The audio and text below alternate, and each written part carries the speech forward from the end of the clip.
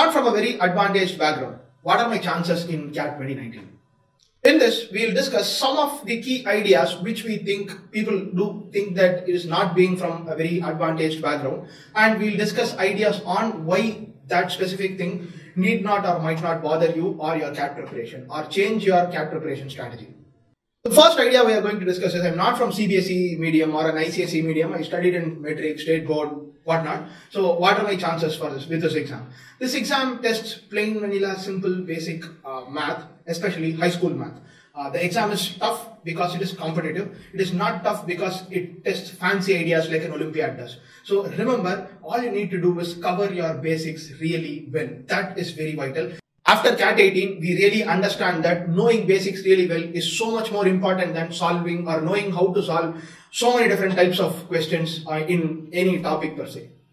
Also, the syllabus for CBSE versus the state boards or the metric boards is not that different per se. At least in the last 10 years, it has changed drastically so that both the syllabus are as much similar as possible. The only difference is CBSE will test an idea, will teach you an idea and then will test something extra out of it or maybe mildly twist the question. But the state board will have book back questions where you can even go to the extent of memorizing a math question and then putting it out on the paper and getting the exact marks required. So, but all of you have, irrespective of whatever syllabus that you have studied in, you have covered all the basics in your life. So remember that. And this is not rocket science. These are plain, simple topics that you need a lot of practice on. So because if you are not from a CBSE background, believe me, you are not disadvantaged in any way at all.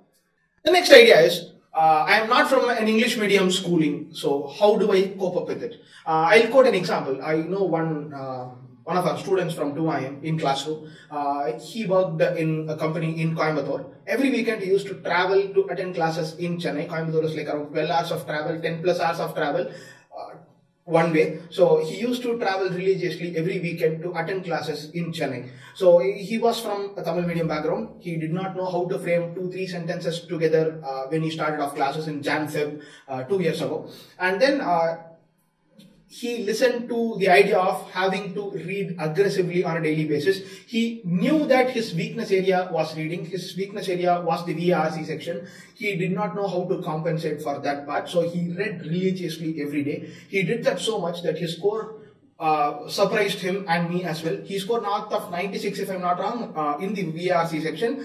Better than the other two sections, which he thought was his strong suit. So he did end up getting couple of converts from new IMs in that year.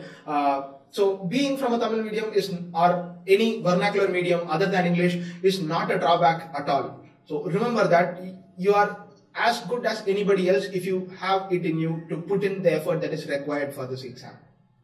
Another question that I get very frequently is that I am not strong at math or I am not an engineering grad, so I am not strong at math. Is this exam even for me? That is a question that I get very frequently. I can tell you this exam is for you as much as is it for anybody else. The exam is not skewed towards engineers. This exam is not favoring engineers, if I'm not wrong. I am an engineer myself. I learned a lot of ideas like Z transform, Fourier transform, Laplace transform, all of this in engineering. In my plus 1 and plus 2, I did differential calculus, integral calculus, matrices, a lot of different ideas. But none of them is relevant to CAT prep. I can tell you that it is not relevant to CAT prep. The only mild advantage that engineers might have is that they have been in touch with math longer than others. That is the only advantage they might have.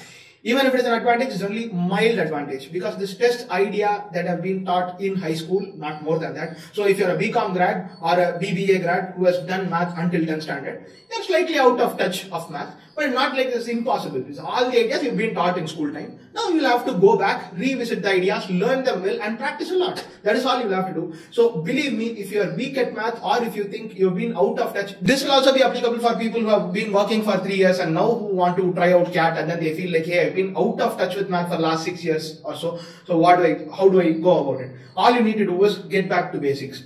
Learn everything from basics. The understanding is of prime essence. So the more you understand, the better your math scores are going to be in this exam. So please don't worry about this monster called the quant section in the CAT. It is not made for engineers. If anything, Every year we see a lot of engineers converting a lot of IIMs. That is because the applicant pool has a bias which has lot of engineers in itself. So let's say there are 80 engineers and 20 non-engineers applying for this exam, and the convert of 10 has 8 engineers, maybe 9, maybe 7, and 2 or 3 non-engineers. Obviously, it is a natural representation of what people, who are the people who apply for this exam and not otherwise. So you can be assured that this exam is not rigged against non-engineers. I have a bad profile. How do I compensate for it? What do I even do about it? You can't build a great profile in 8 months or 10 months. We will have a separate long video on that. But now what you can do about it is prepare well, get a great score in this exam, and also take up a job. This is the next idea that we are going to discuss. I cannot quit my job. I have a lot of family constraints, or I have loans that I have to pay back. I have my education loan for my undergrad. Am I in a bad place compared to others in terms of CAT prep? I can tell you, you're definitely in a good place compared to others in CAT prep. I, for one, I will give my example. I had big loan after my undergraduation was over. Even if I wanted to quit and prepare from my home, I could not have done that because I needed my salary to repay the loans back. But I can tell you, I kind of was in a bad job, or was involved in bad politics in my first job. So I knew I had to get out. I knew I needed a way out. I did not crib about my bad job and quit my job and then sit and prepare. Also because of my financial constraints that I could not quit my job, but I also did not want to quit my job. But I used my bad job as good motivation to make sure I nailed this exam. So make sure you also take up if you happen to have a bad job. Not everybody is blessed with a good job or with a good team and good manager and all of that. If you happen to have a bad job, maybe you should suck it up and then say, hey, this is a good opportunity for me. This is a good motivation for me to definitely get out of this job and get into a B school, maybe change my track, change my position where I am, change my salary and all of that. But this is definitely good motivation, especially if you're someone who's stuck in a job and then who says, hey, I cannot quit my job and I have to be in my job. You are in a fantastic place. Your motivation will take you to places. I can tell you that. Recently, someone from some NIT had emailed me saying he had quit his job and then wanted to prepare for CAT 18. He could not convert any colleges in the top 20-25. Someone who has studied in NIT is usually one among the millions, if I'm not wrong. I've never got an opportunity to study in NIT for my undergrad per se. So for someone who is naturally in a better pool for selection, could not convert this exam or crack this exam and get into great places, in spite of him being from an NIT, the idea or what you should take away from this is that the idea of sitting in home and then preparing for this exam is useless. You need, see, for example, in UPSC, probably you'll need 12 hours, 13 hours of preparation every day or even more than that so that you can crack this exam. CAT is not an exam like that. CAT, you need to prepare for 4 or 5 hours every day, and that is the maximum that you should do. You should not be sitting in a place and then preparing for CAT for 9-10 hours every day. Probably you'll go mad. So don't do that. Don't take a break. Don't take a drop. If you get a job, if you have some placements coming to your college, definitely take it up. Take up a job and then prepare. This is also very relevant to the bad profile thing. If you have a bad profile, you have nothing to talk about in your interview, or your questions are going to be bad about why your 10 score is bad or a 12 score is bad. But if you have a good job, if you have been working in your job well, then that is a motivation for you, because that is something that you can talk about in your interview, which is a good point as well. Also, the colleges give you additional points for working as well. So what are my chances? You will, am I screwed up?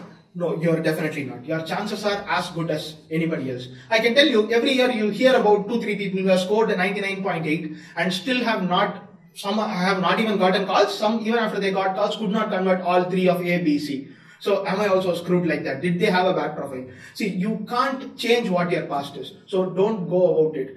Only thing that you can fix is you can take up this exam very seriously and get a fantastic CAT score. I think that is very vital, because someone has to iterate this and then say, hey, that is 3 people out of 600, 700 odd people.